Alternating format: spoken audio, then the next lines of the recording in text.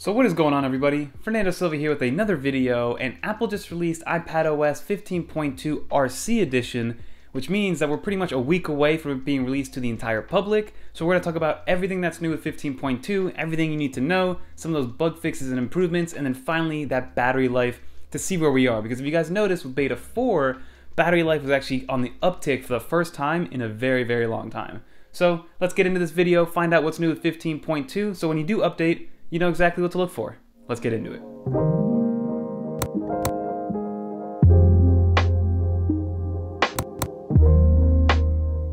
So let's get right into this video, everybody. I know the widget section looks kind of crazy right now on my home screen. I am working on a widgets video for iPadOS 15 and moving forward, but let's go right into this video and talk about the build number. So if we go into the About section, see what we got going on here. We are now on 15.2.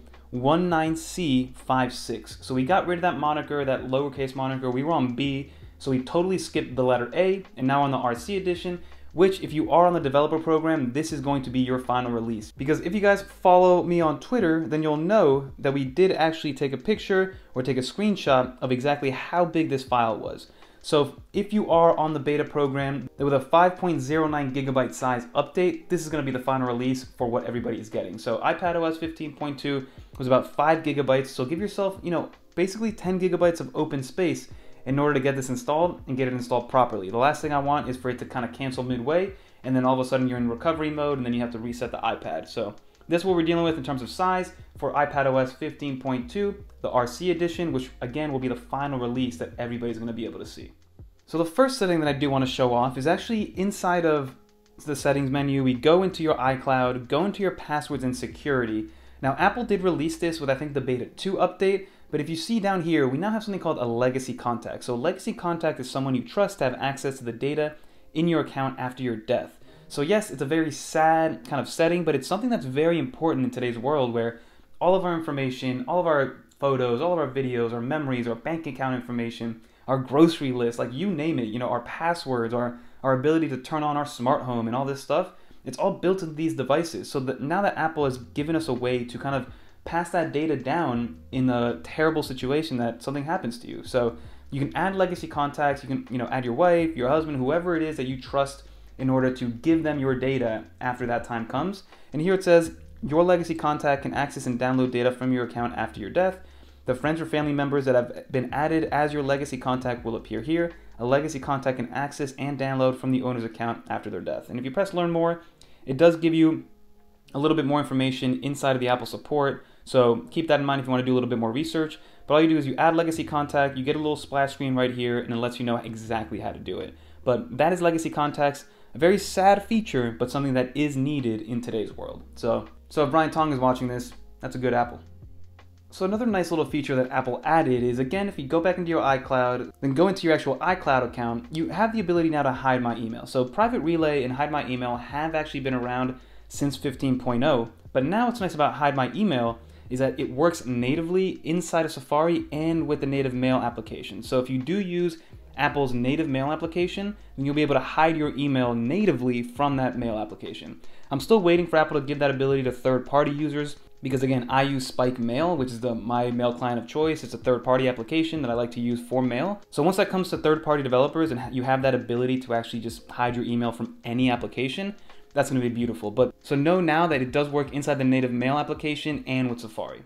So let's keep going with this whole privacy situation because Apple is really pushing privacy and they're making privacy an actual feature of iPadOS and iOS and their whole Apple ecosystem. So the next one is at 15.2 adds something called child communication safety. So what this does is when you set up your child with their iPhone, with their iPad, with their iOS and iPadOS device, you now as a parent have the ability to limit what can be sent. So Apple does do this with a search, but it's all internal. So let's say you give your 13-year-old an iPhone, you don't want them to be sending anything they shouldn't be sending, like any images that shouldn't be sent out. So basically what happens is if that child tries to send that image via iMessage, Apple will then notify the parent that, hey, your child is about to send something, make sure that it's okay that they send it. So it doesn't completely stop it from being sent, but it does notify the parent like, hey, your son or your daughter's doing something that they shouldn't be doing, you should probably go check on them. And the way that Apple does this is all internally. They don't do anything in the cloud, in the Apple servers. It's all checked with machine learning on device. So you technically don't need to worry about Apple snooping through your images to make sure like, hey, this is a good picture to send, this is a bad picture to send. But that's a nice little feature. Apple just making everything as privacy-centric as possible, especially in an age where, where kids at the age of 8 years old now have full access to the internet at the palm of their hand.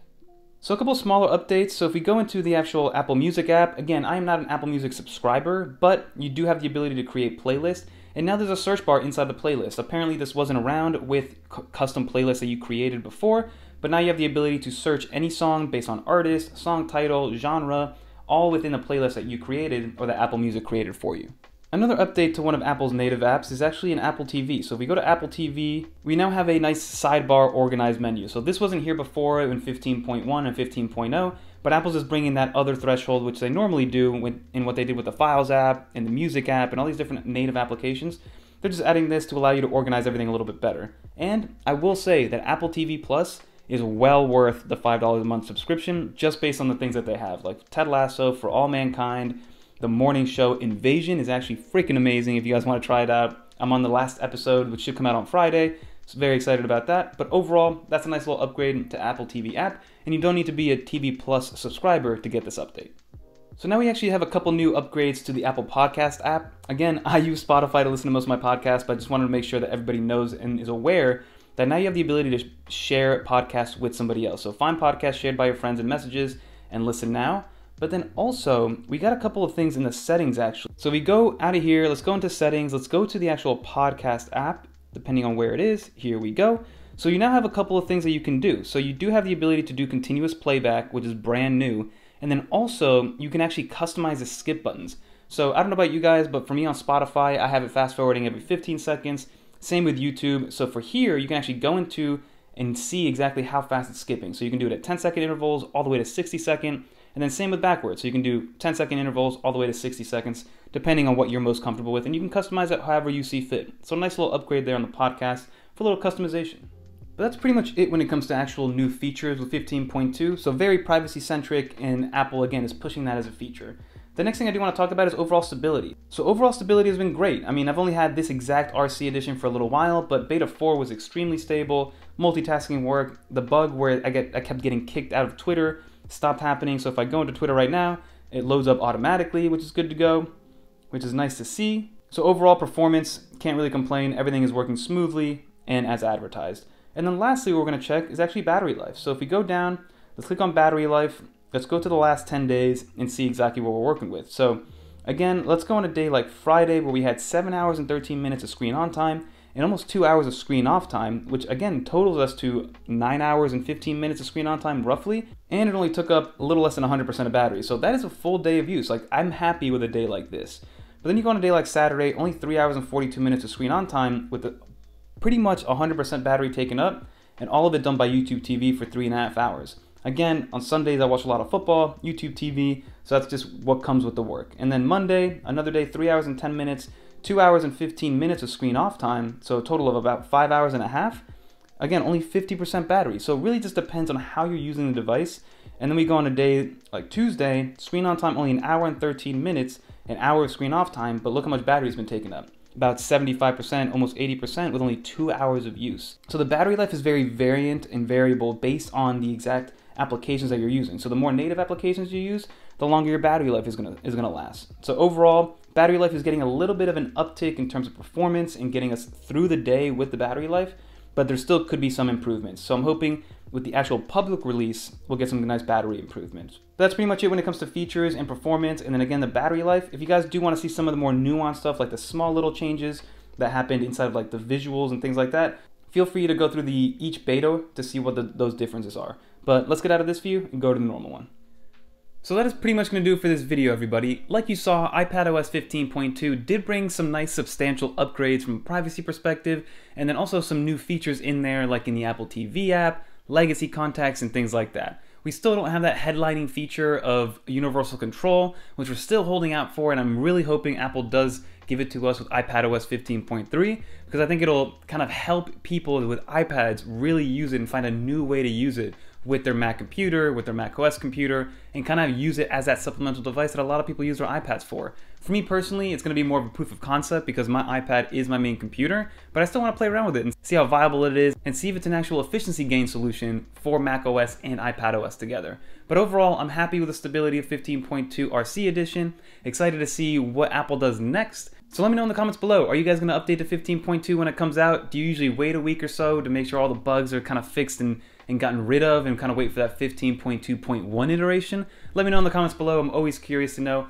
But that's going to do it for this video, so don't forget to like, comment, subscribe, and until next time everybody, leave a comment down below if you guys made it to the end. What's your favorite feature from 15.2? Let's do it. Peace. I'm out of here.